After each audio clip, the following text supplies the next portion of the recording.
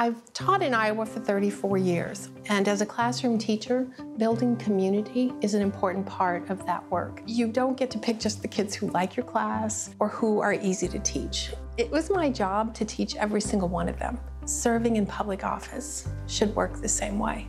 You elect someone to serve everybody, not just the people who agree with you. And I don't feel that that's happening, certainly not in our district.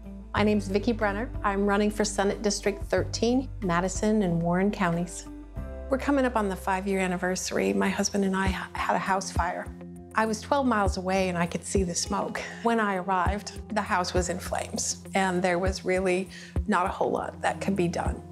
But what struck me was people showed up that I didn't even know. Not one person asked me if I was a Democrat or a Republican. They just said, "What can I do to help?" That was a turning point for me, because that's what Iowans do.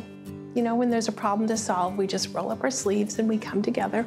We take care of each other. That's why I'm doing this, because that's how we're going to get this state moving forward again, to tap into that sense of community and looking out for each other. The people in Madison and Warren County are the salt of the earth.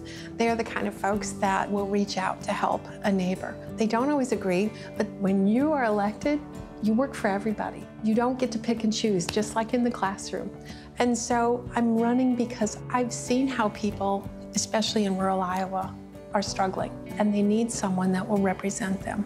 My name is Vicky Brenner.